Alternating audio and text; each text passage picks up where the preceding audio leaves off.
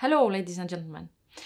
Nurturing a digital innovation ecosystem will stimulate the digital entrepreneurship, technology startups, supporting the growth of small and medium enterprises, and encouraging new public-private partnerships, all leading to the creation of more employment opportunities, to economic growth and innovation, and fueling digital transformation. My name is Dr. Munira Aminova. I'm a professor at the Business and Economics Department of Brussels School of Governance, and I work for ITU's ecosystem development projects leading to digital transformation. So how to promote digital innovation ecosystem and the culture of innovation? And what does it all mean? Today, this is what we're going to talk about and more. More precisely, we are going to take a closer look at the components of the digital innovation ecosystem and the term ecosystem in general. We will also look at three engines of growth, namely innovation, entrepreneurship, and ICT-enabled ecosystems. We will also talk about key factors that characterize the ecosystem, which each stakeholder faces during his or her innovation journey, and build upon those key factors to determine what it takes to build an effective digital innovation ecosystem that will drive digital transformation. We will end our talk with some good practice cases from some European countries and by highlighting the key takeaways.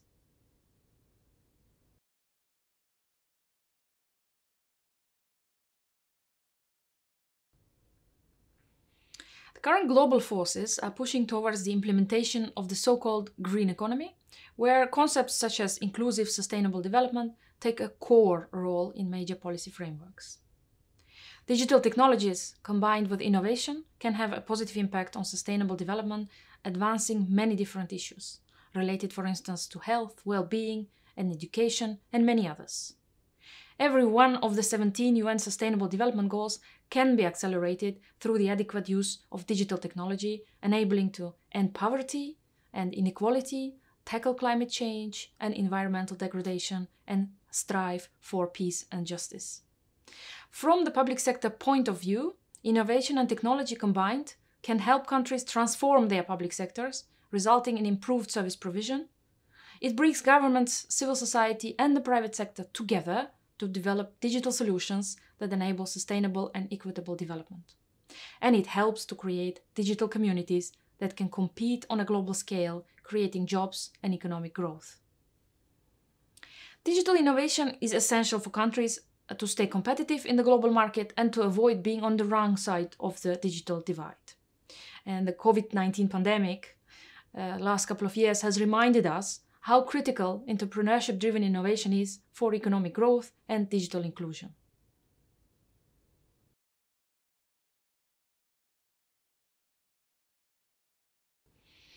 In order to better understand entrepreneurship at the digital world, we use the concept of the ecosystem. An ecosystem is a purposeful, collaborating network of dynamic, interacting systems that have an ever-changing set of dependencies within a given context. Ecosystems are complex, multifaceted structures in which many elements interact and produce systems performance. Like in biological world, the ecosystem can flourish if all ingredients are sustainable and be destroyed if one of the components are cut off. The interaction and the process in this ecosystem is dynamic, resulting in multiple user-driven changes and constant iterations in the ecosystem. The assumptions of such an ecosystem are user-driven, bottom-up, and open-source oriented. Vibrant ecosystems that are envy of all countries require a culture where stakeholders organically leverage existing resources and continuously update their policies and programs to remain competitive. So building an innovation culture at the country level is a journey. And ecosystems go through stages of development, and in these stages, every stakeholder has actions they must take and roles they must play.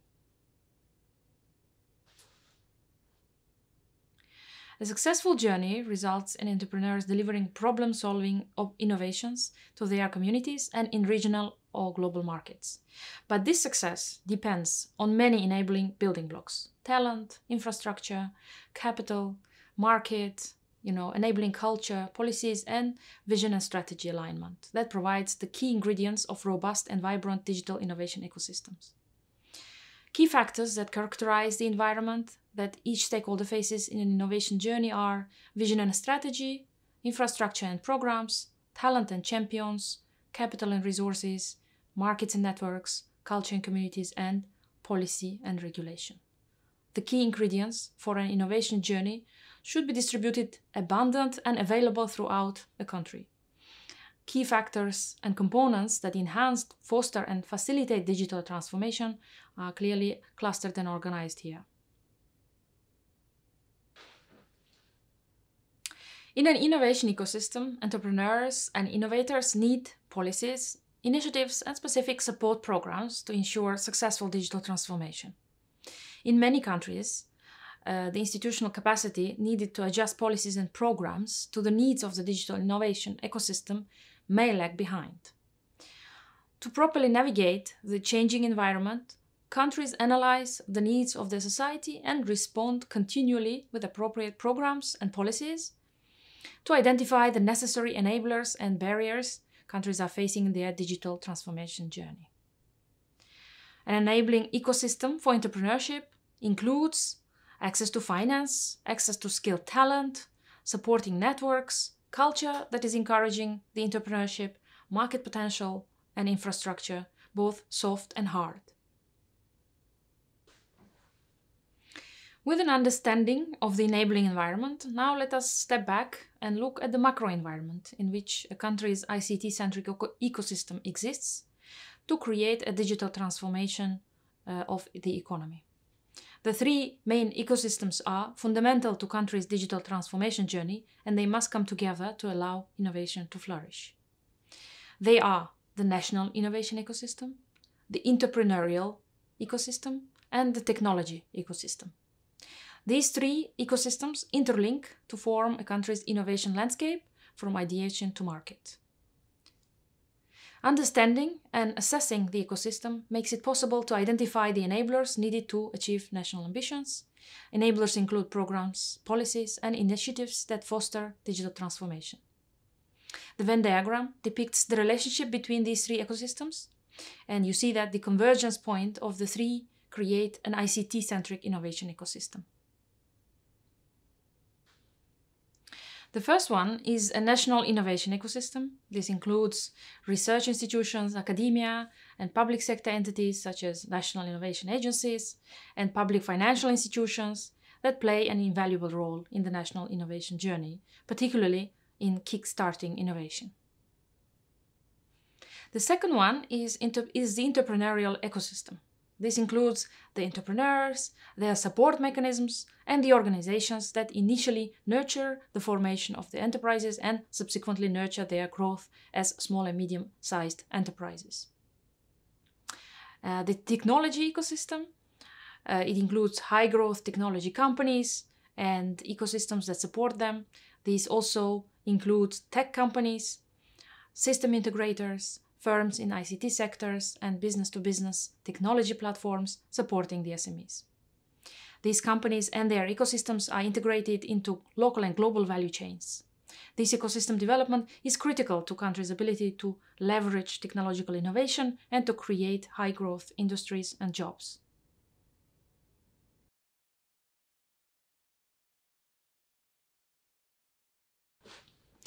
Some public administrations worldwide, and in Europe in particular, are taking a good advantage of the innovations that lead to digital transformation.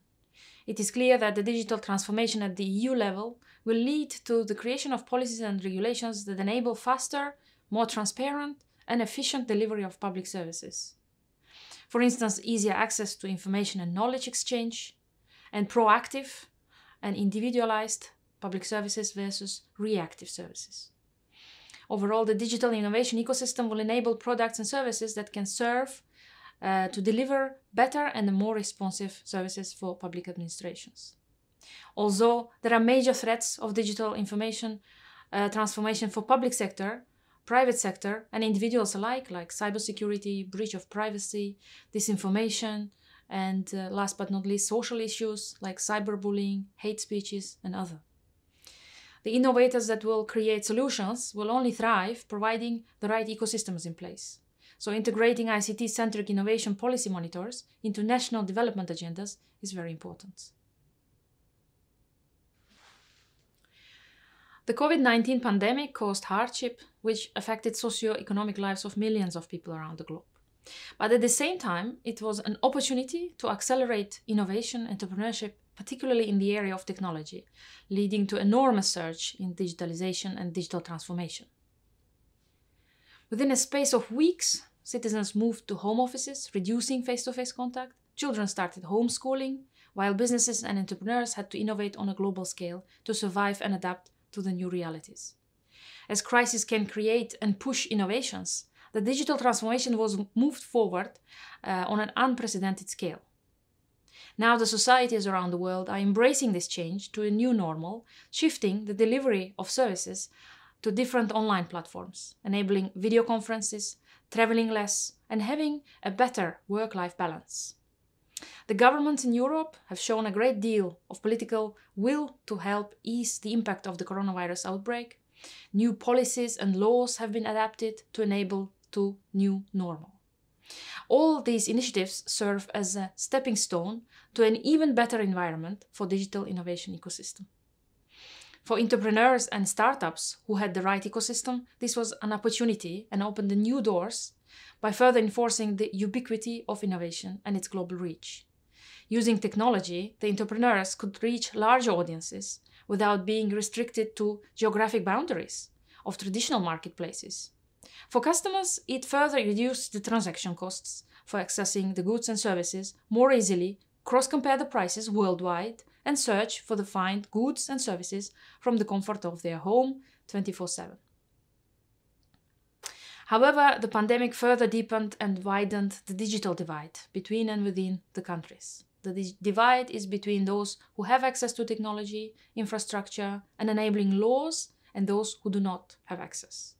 It is also between those who live in the environment where the entrepreneurship and innovation ecosystems are conducive and supportive of entrepreneurs and small and medium enterprises, and those who live on the environment where red tape, bureaucracy, and other hurdles prevent entrepreneurs from taking initiatives and exploring benefits brought by the accelerated digital transformation due to COVID-19. In a rapidly changing global economy and technology landscape, achieving inclusive digital transformation of society presents a paradigm shift. In this new paradigm, technology is changing faster than policy can adapt. As a result, there is a growing digital innovation divide among the countries. This innovation gap is at the heart of digital divide, and many national policies and strategies, even in developed countries, often fail to close it. All EU countries recognize the importance of digital transformation and accelerated the implementation of policies to tackle persistent challenges, including country-wide digital agendas, Industry 4.0 strategies, investments in infrastructure, dedicated digital skills and innovation programs, and facilitation of a more favorable environment for startups, researchers, and innovators.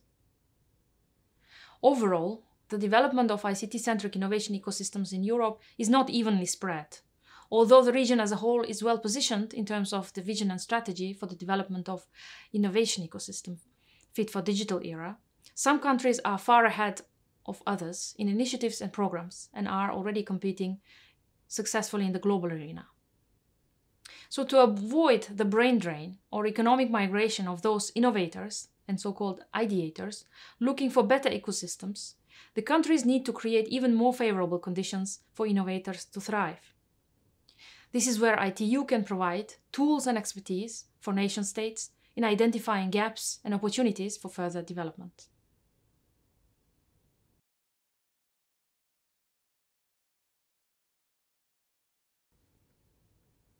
ITU and other international organizations have created tools to diagnose national ecosystems and co-create a better ecosystem, taking into account the needs of the stakeholders and the realities of each of the countries. Here we will be looking at the system comprising of 4 areas: ecosystem governance, linkages, capacity, and focus.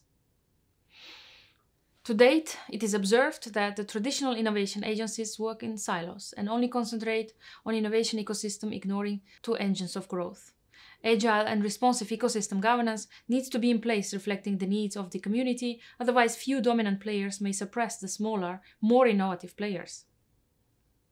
Nurturing linkages through all stages that innovators go through is important, changing, adapting, and co-creating policies, rules, and regulations. This guides and facilitates innovation culture. Regarding capacity, it is noted that open innovation platforms that encourage collaboration are essential for competitiveness. Universities and other hubs are important, where innovative ventures often are driven by technologies that come from basic research and pass through the technology transfer channels to commercialization. To enable digital transformation of value chains, the change is needed in academic, government, and corporate concepts of innovation, and coordinated efforts in all parts of the ecosystem to support the innovators. Ecosystem focus, which will allow innovative enterprises to succeed in scaling in the public or private sector, is essential to building competitiveness in globally connected digital economies. Innovation is a systems issue where stakeholders need to collaborate within and across sectors. Without this collaboration and coordination on initiatives, many ecosystems are struggling to create impact and ensure sustainability. Digital transformation ecosystem accelerators are extra tools to accelerating digital transformation. They enable ecosystem coordination mechanisms and the development of bankable initiatives that ensure impact across the sectors. For example, with the National Digital Transformation Acceleration Center, countries can have a whole ecosystem approach to digital transformation. This enables a mechanism to unlock digital potential through multi-stakeholder and multi-sector collaboration focused on national development priorities.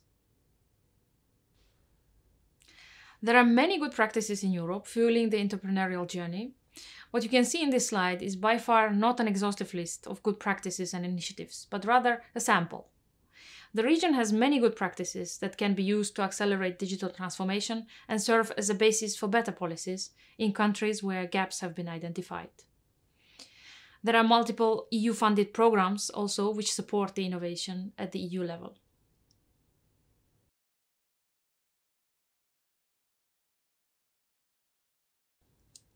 To achieve better outcomes in key sectors, countries need to accelerate digital ecosystem initiatives and improve ecosystem coordination at the national level. Without the coordination, and if the interventions are done in silos, this may inhibit the ultimate goals, affect the achievement of national ambitions, and lead to slow digital transformation. The digital innovation gap is one of the main root causes of the digital divide. Innovation is a systems issue where stakeholders need to collaborate within and across sectors. Without this collaboration and coordination on initiatives, many ecosystems are struggling to create impact and ensure sustainability. One of the ways forward could be developing key digital innovation systems to enhance collaboration with national stakeholders and international partners. To accelerate digital transformation opportunities by leveraging technological changes while organically building the innovation capacity and culture of national stakeholders. And finally, scale up the impact and sustainability of national initiatives to create lasting impact for beneficiary populations. The results could be the development of homegrown digital innovation systems that create systemic impact. The accelerators that we talked about, it could also be a strong enabler for digital transformation at the national level and can be included in the National Development Plan. ITU is currently developing a blueprint for a National Digital Transformation Acceleration Center.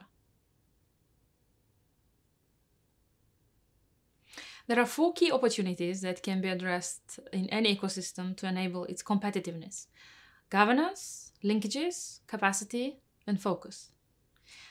These building blocks, when underpinned by good practice, enable an ecosystem to be vibrant and competitive. Without a mature ecosystem, economies cannot navigate the peaks and valleys of technological change. As a result, quality talent in less mature ecosystems often migrate to more mature ecosystems, compounding the problem and making digital development less likely. The ecosystems evolve in most cases through the interaction of top-down policymakers and their choices and bottom-up creative individuals. Thus, it's a combination of public provision and private initiative. Overall, we find many significant and fascinating initiatives of digital transformation and of the ecosystem which breeds innovation within Europe, cementing its position as innovation and knowledge hub. Some of those initiatives can serve as an inspiration for other regions in the world. But we also see that many brilliant ideas remain at the grassroots and do not come to fruition.